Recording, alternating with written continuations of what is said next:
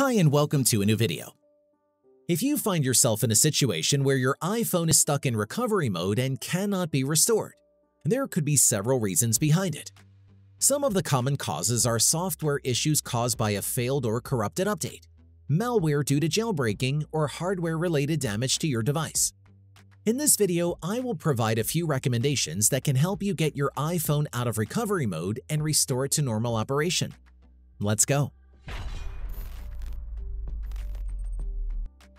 The first possible solution that may be worth a try is to do a forced restart of your device. Keep in mind, though, that the specific combination of keys required to do this may vary depending on the model of iPhone you have. For iPhones with Face ID such as iPhone X, iPhone 11, or any newer model, do the following steps. The following procedure also applies for iPhone 8 and iPhone SE.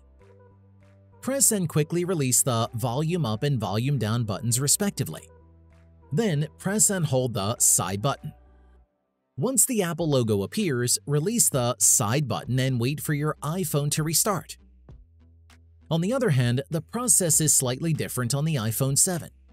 In this case, you need to press and hold both the volume down and side buttons simultaneously. Continue holding both buttons until the Apple logo appears on the screen. For those with an iPhone 6s or earlier, press and hold both the sleep and home buttons at the same time. Keep holding both buttons and release them when the Apple logo appears.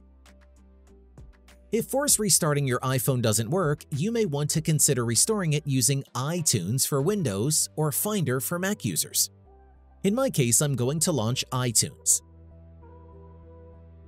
Now, plug in your iPhone to the computer using an original or an MFI-certified Lightning cable to ensure no conflict on the transfer of data. In case you don't have a cable yet, click on the tag in the upper right corner or the link below to purchase one. Once you have your iPhone connected to your computer, you have two options. First, you can simply update your device to resolve any glitches from your previous iOS upgrade.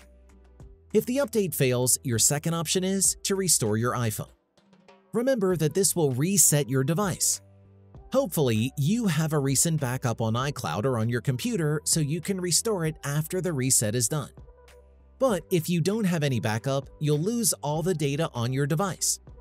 In this case, you have to evaluate whether your data is so important that you don't want to risk losing it. And if so, I suggest you try the next solution. Sometimes iTunes or Finder doesn't work and you get an error during the update process. In this case, I recommend iMyFone FixPo, a software specifically designed to fix common iOS issues. This tool works on both Mac and Windows PC. Although some features are free, please note that you need to purchase the software to experience its full capacity. If you want to test it out, click on the tag in the top right corner to download it for free. I will also provide a link in the description below. After installation, connect your iPhone to your computer using an original or an MFI certified cable. Then launch iMyFone FixPo. Here you can directly get your iPhone out of recovery mode using the Enter or Exit Recovery Mode feature from the dashboard. This function is free, so definitely give it a try. Press the Next button and iMyFone FixPo automatically detects whether your iPhone is in recovery mode or not. In this case, simply click the Exit Recovery Mode button and wait until the process is finished. To fix general iOS issues, choose Apple System Repair from the dashboard and click Standard Mode. Then download the required firmware package and follow the on-screen instructions to complete the restore. This process has a higher success rate than using iTunes or Finder. However, please note that this is the paid feature of the software.